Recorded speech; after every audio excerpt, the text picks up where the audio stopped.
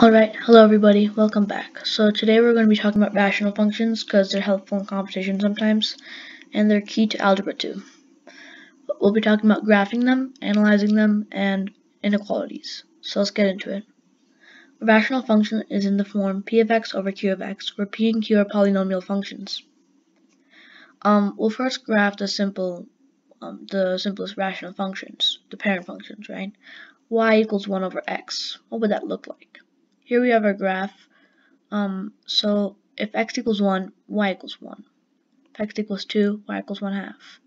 If x equals 3, y equals 1/3, and so on. It keeps getting closer and closer to 0, but it never reaches it. And then if you plug in 1/2, we get 2. If you plug in a third, we get 3, and so on. So it gets closer and closer to infinity as x goes closer to 0, but it never reaches it. Now, what if x is negative? If we had negative 1, or if we had negative 1, we'd have negative 1. If we had negative 2, we'd have negative 1/2, and so on. Same thing, basically. And then it'll get closer to negative infinity, but never reach it. If it was 0, or if it was let's first talk about negative 1/2. That'll get negative 2. And we see the same thing happens here, right? It just keeps getting closer to that y-axis. And what if it was 0? Plug in 0, we get 1 over 0, which is undefined. So it's undefined at that point. As you can see, there is no point. It just keeps getting closer and closer to negative infinity from one side and infinity from the other side as x gets closer to 0. We'll study, and this x equals 0, we see it's like going negative infinity here and then infinity on the other side. That's an example of a discontinuity. We'll talk about that later on. So now, how would we graph y equals x squared? Plug in 1, we get the same point. Plug in 2, we get 1 over 4. Plug in 3, we get closer and closer. So we're getting closer, but at a faster rate. What if we plug in 1/2, we get 4, right? So it's the same thing this way again. We're kind of just getting closer, but at a faster rate. Alright. And then what if x was negative? Well, if x was negative, we see that we wouldn't get it the y would never be negative. If you plug in negative 1, we get we get 1, because negative 1 squared is 1 and 1 over 1 is 1. If you plug in 1/2, we get 4, and so on. And if you plug in 2, or negative 2, sorry, we get a 4th, and we see that continues. So we realize that we see the difference, right? The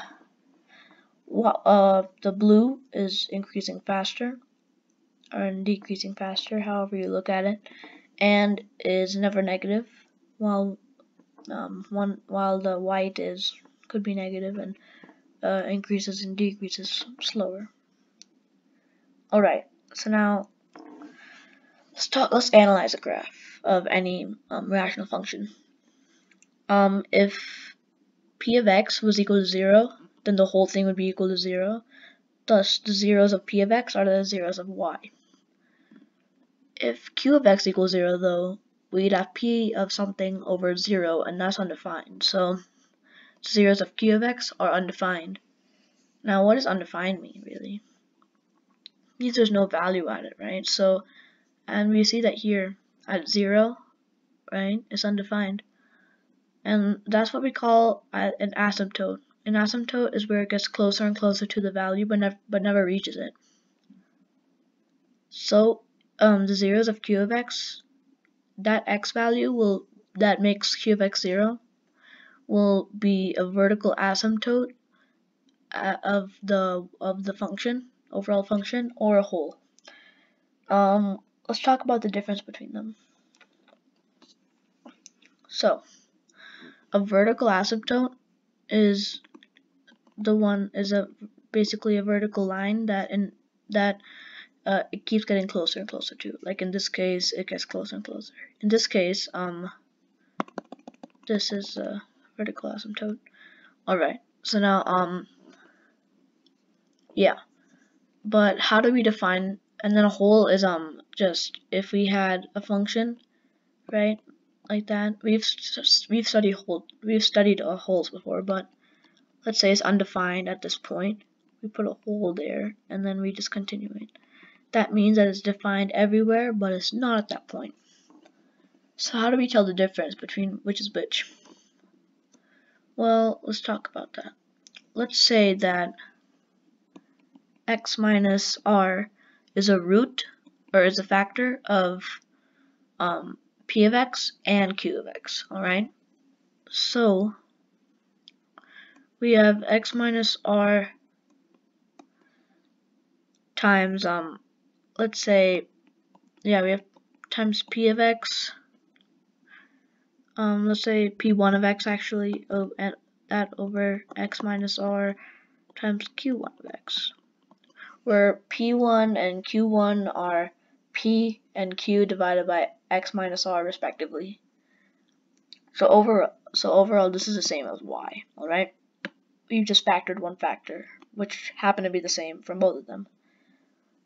Notice that x minus r is a 0 of p of x, right? So that means that it'll be a 0 of the y function, but it's also a 0 of q of x, so it's undefined there. So that means that it could be a vertical asymptote, or a hole, or it could possibly be a 0. We could also cancel it out and get p1 of x over q1 of x. And let's say this happens, a part of the graph happens to be like that, right? Now let's say if we did not cancel it, we'd have it undefined. Let's say this is r, we'd have it undefined at this point. So what would that mean? Is it an asymptote? Well, it can't be, because if you cancel it, it'll essentially be the same thing, and we'd have this. Could it be a 0? Well, it won't always be a 0, right? It won't always be that. So it's probably a hole. So realize that if x is equal to r, right, at this point, then x minus r equals 0, and we canceled out zeros. You can't cancel out zeros, right?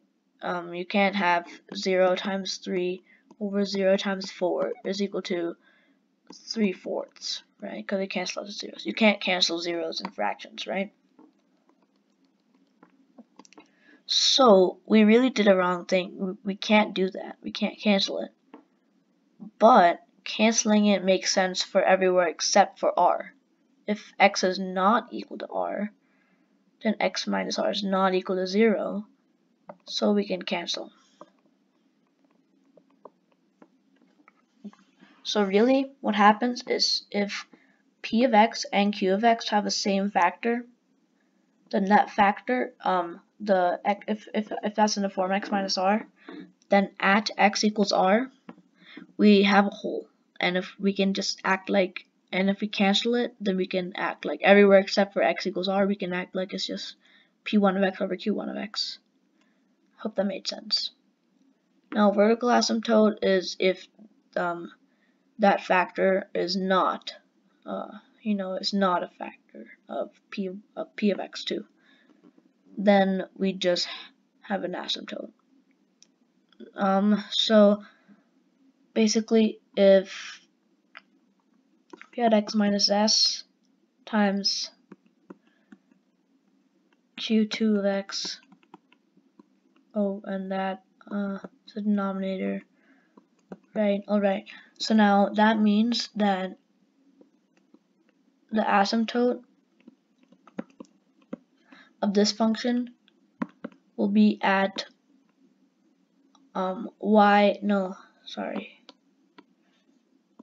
x equals s, because that's where it's undefined and it's not a hole, so it won't cancel. a whole is where they both have a common factor, and an asymptote is where it's just a factor of q of x. So yeah, hopefully that made sense, right? Now, let's talk about horizontal asymptotes. So, if we had p of x over q of x, we need to look at the degrees. So we look at the degree of p and the degree of q. All right. So how do we find the horizontal asymptote? Well, if the degree of p is greater than the degree, sorry, let's talk about if the degree of p is less than the degree of q, that means we'd have a horizontal asymptote at y equals 0, right? Now, let's say that we had the degree of p equal to the degree of q. We'd have a horizontal asymptote at y equals, and then, okay, let's say p of x is equal to a1 x to the n, a1, let's say a1 x to the, an x to the n plus a n minus 1 x to the n minus 1 plus dot dot dot plus a1 x plus a naught, and then let's say q of x equals b n x to the n plus b n minus 1 x to the n minus 1. Actually, let's say bm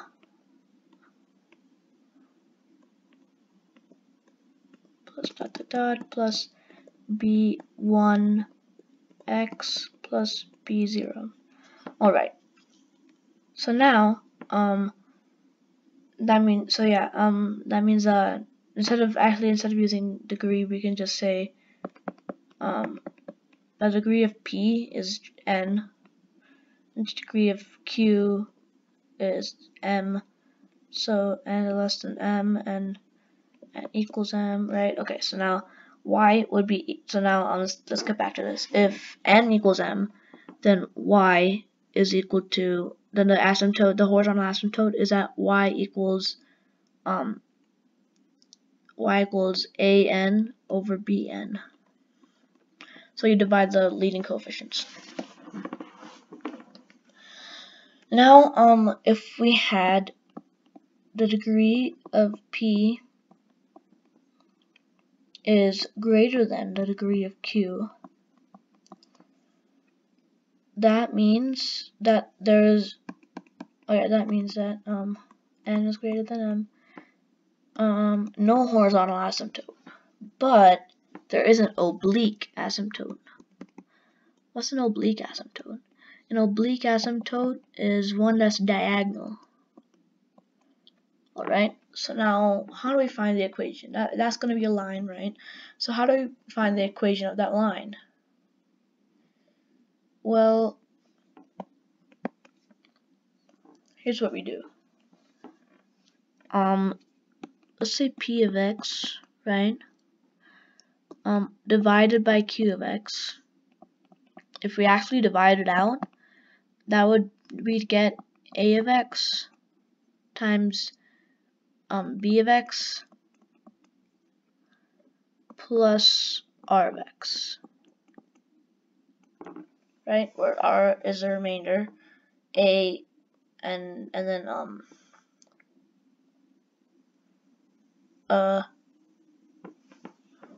wait, my brain froze. Sorry, yeah.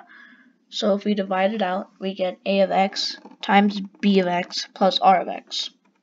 Alright?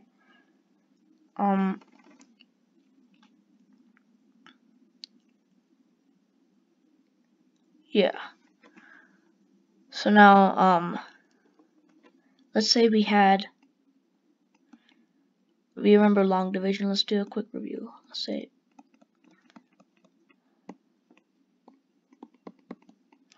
we divide, we get x raised to 7. Get x plus 3, and that, wait, sorry, no, I think it's just a of x, right? Plus, and then the remainder would be what would the remainder be? Let's say we had 5 divided by 2, we'd get 2, and then a remainder of 1, right? But that remainder of 1 means we get 1 over 2, so we divide by that. So in this case, what we do is we take the remainder divided by x plus 2, right? So that would be 1 over x plus 2 in this case, and here we'd have r of x over q of x.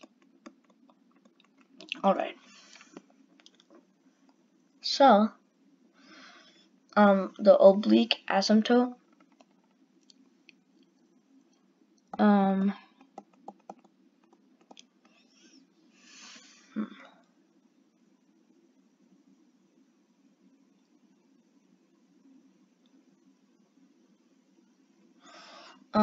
yeah, so now the oblique asymptote would be in the form a of x, I think.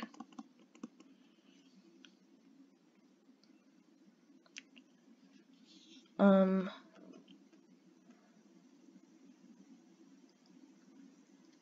think so. Wait. Yeah, sorry, yeah, so now it'll be in the form a of x. But let's say the degree of p of x. Let's say that the degree of p of x was greater than like the degree of q of x, right? That's how we get the oblique asymptote. But an oblique asymptote cannot be a parabola, right? It cannot be a degree of 2 or more. So what happens is if kind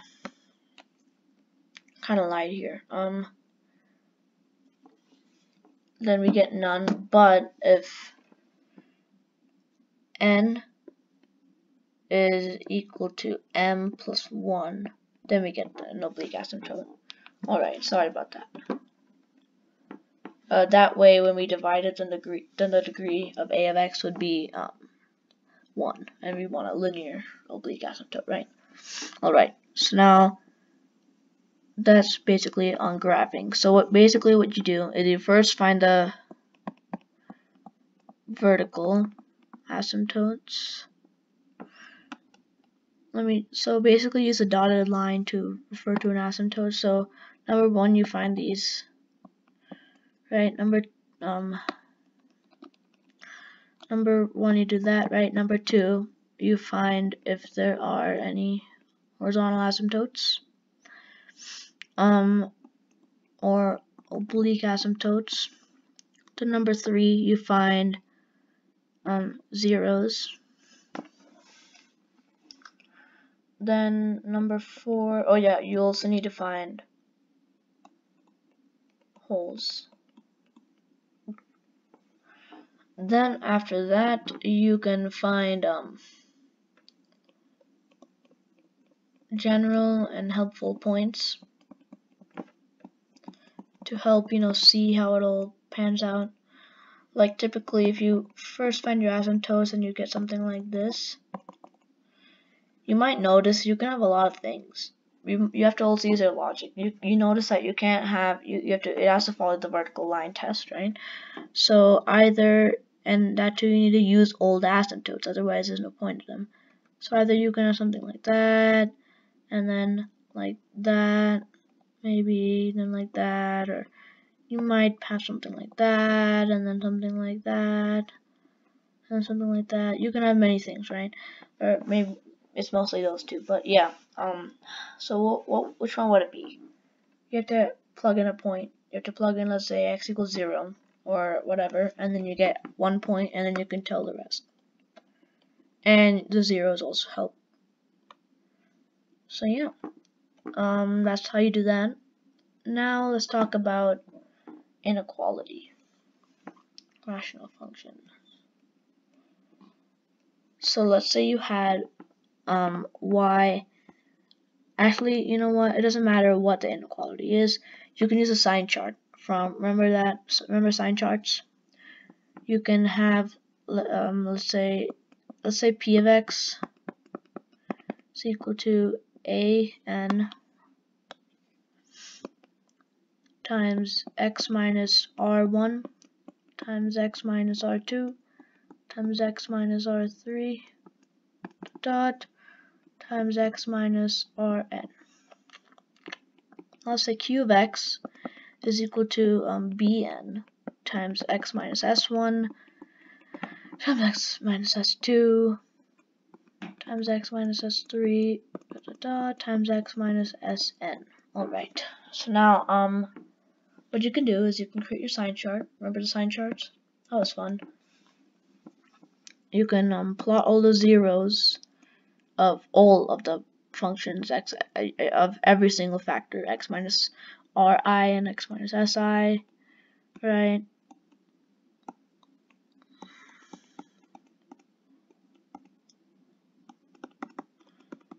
Or sorry, not x minus. We're just plotting the r and s's. Alright, so now what do you do now? Well, we do our normal stuff, right? We can, first of all, let's move this. God, okay.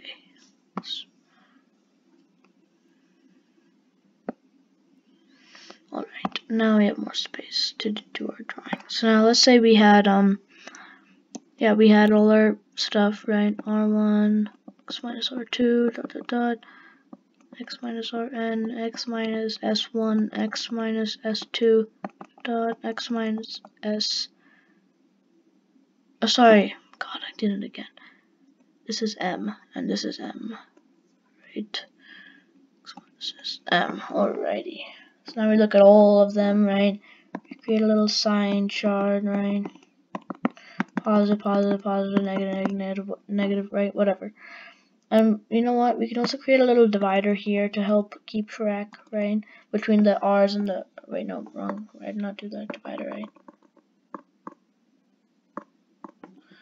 It's gonna be here, right? So we look at the dividers, we look at R1, and then we look at the S, we look at the RI, then we look at the SI, or right, x minus RI, then the x minus SI, and then we see positive, negative, whatever, right? Then we look at if you multiply all the RIs, like their signs, then you get something, right? Let's say positive, and then divide, and then you look at this, you do the same thing with those, and then you get negative, let's say, then you get negative. If you divide a positive by a negative, you get a negative. So yeah, and then you kind of that's basically, and then after you do that, once you look at the right, then that kind of helps you find like where it's, you know, like that's what you're trying to do. You're trying to find where it's positive, where it's negative, basically. If remember when you had like 3 is greater than p of x over q of x, then we're not looking at positive or negative, so we minus 3, and now if we get 0, now that is equal to p of x minus 3q of x over q of x. And that is still a rational function. So now we have a new rational function to analyze. And now we are looking at positive or negative. Since 0 kind of means if it's greater than it's positive, it's less than it's negative, right? So yeah. And then we use our sign chart. I hope that made sense.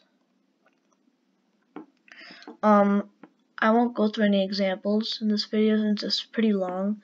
But if you guys need any examples, then tell us in the comments below and we'll be happy to make another video. So yeah, thanks for watching and goodbye.